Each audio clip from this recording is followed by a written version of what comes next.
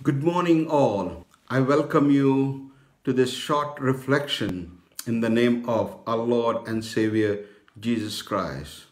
In general talking, when we used to talk earlier before what situation we are in now, people used to say, wish I had a little time of work and I could spend some time on certain project. Wish I had a time to work from home.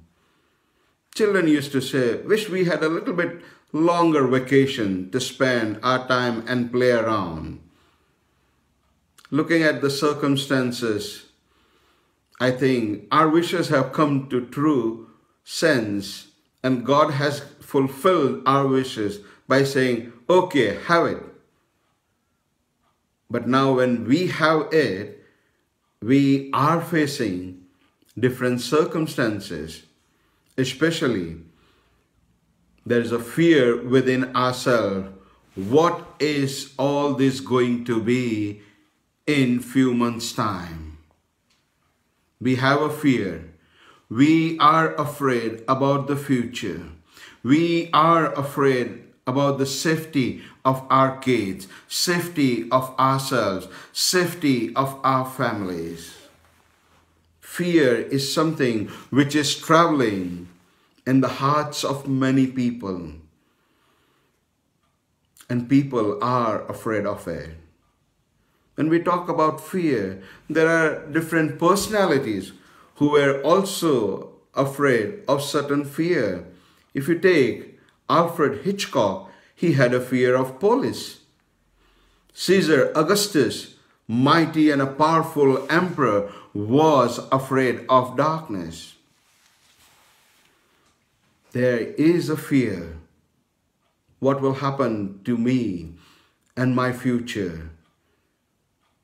Future of my family.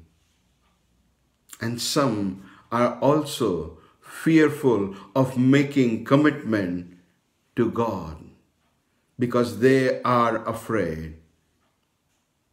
It is all based on life experiences.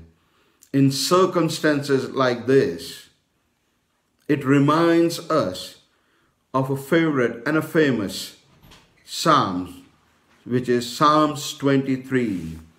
And I am going to read verses 1 to 4, which will surely help us to reflect on it.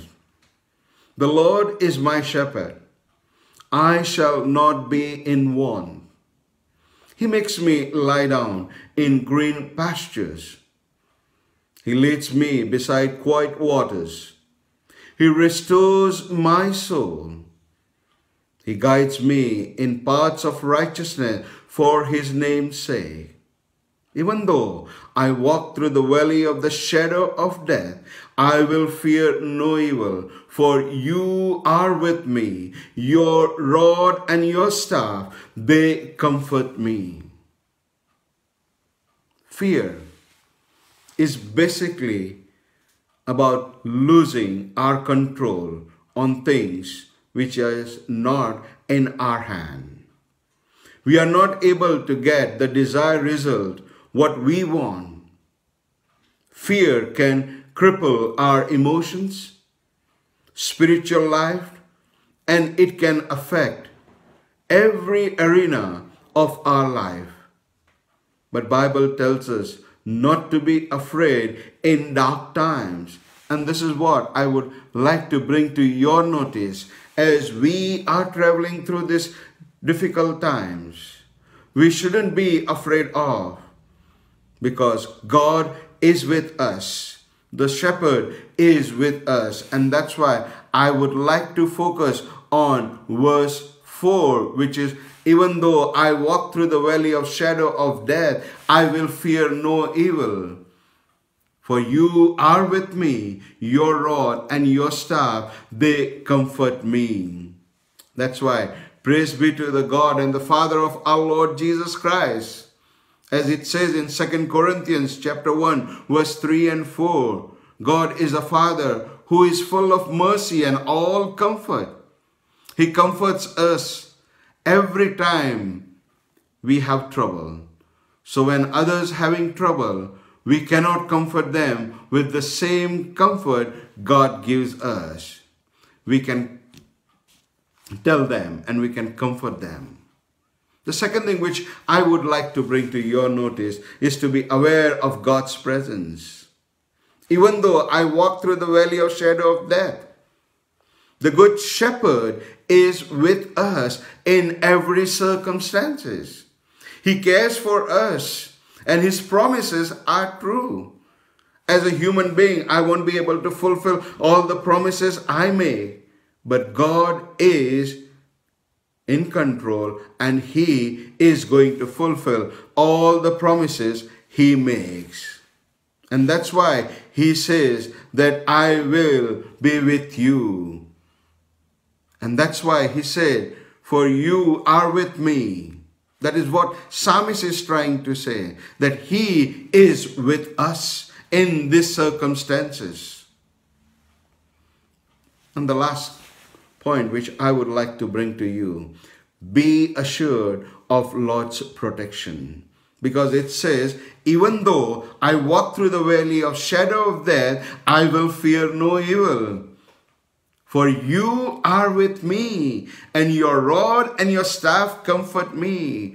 Walking through the valley of shadow of death requires courage and guidance of God. It requires faith. Faith is the opposite of fear. David said, he will fear no evil because God was with him. That he will be comforted by the rod and the staff of Good Shepherd. This means he can safely help us walk through without any scar. The rod and the staff represents the Holy Spirit whom God has given to comfort His children in times like this. The Holy Spirit is our comforter and our guide. If God is with us, then there is no reason to fear. He says in Hebrews 13 verse 5, I will never leave you or I will never forsake you. I will be with you.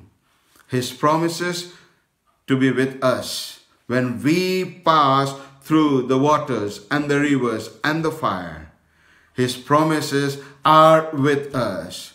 The valley of shadow of death is no match for the shadow of the Almighty God.